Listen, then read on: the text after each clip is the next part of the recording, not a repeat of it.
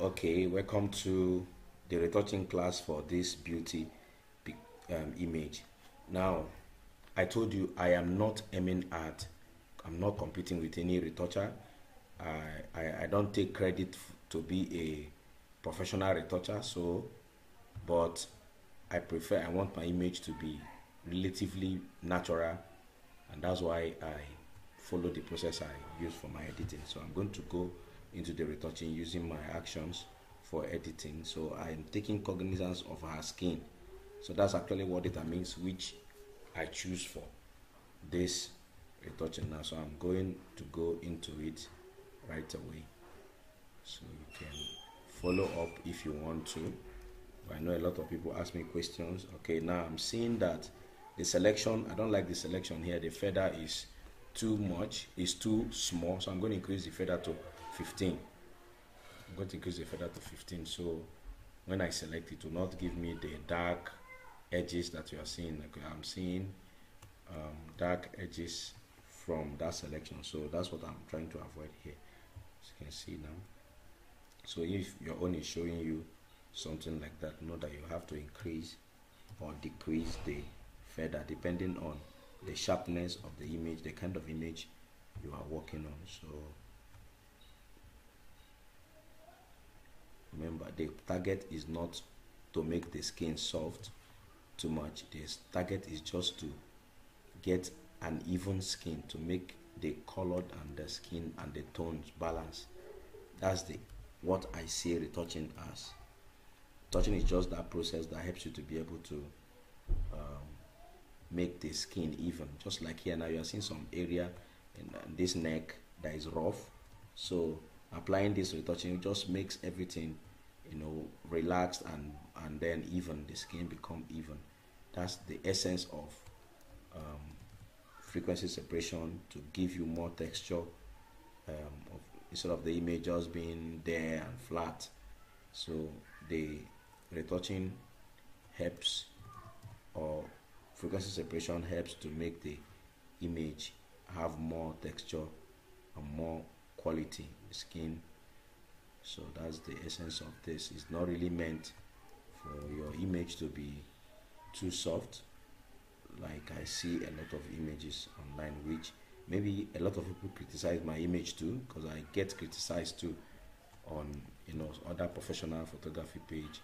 They tell me my image is too soft, and then I have to go work on, try as much as I can to make it to look more natural. This is the process I use for the retouching. So I'm almost done with this now.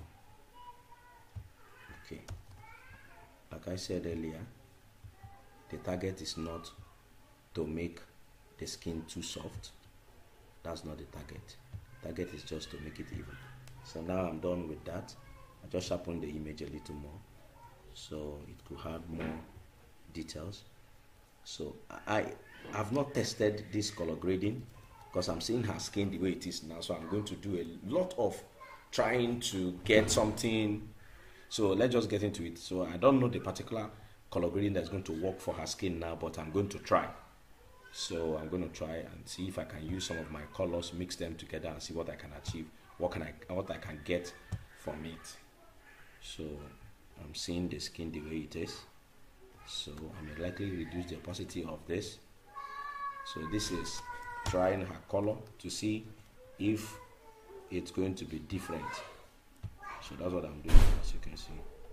So now you see this is not perfect, but I'm still working on trying to get a balanced color. So when I'm now editing another one, I know exactly which one that will work better for her skin.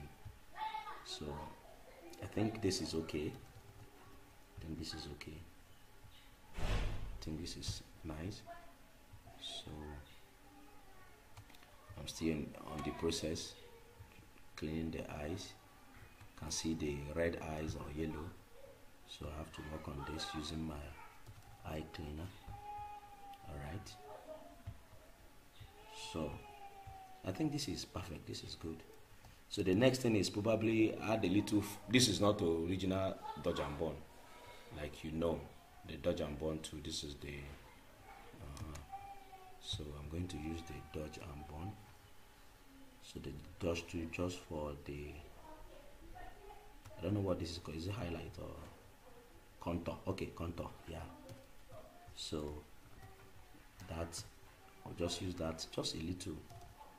I don't want it to be too obvious that I apply something. I know this is not the professional dodge and burn that many people use, but I'm just using it because it's a makeup work and there's a beauty shoot. So I'm going to duplicate this layer to burn her cheek, the cheek area. That's I don't know what is it called, blush or highlight? I don't know what is it called, what it's called. So no, I'm going to do that again. So reduce the opacity a little. Okay, so I'm going to go to my red. I'm going to add it because I'm see that I've lost some details from the red that her skin is carrying, because they added red to the lip and this. I'm going to add that red back again. Just okay, the red is back. So I'm going to do it again because I don't want it to affect her skin. I just want it to be towards the face. I told you that whatever thing that works for you, do it. So there is no rule for me. I'm not following any rule. I'm following the thing, what I know that can give me the result I'm looking for. That's what I follow. Then here we are at the final image. You can see it. So from this, I'm just showing you another image like that to this.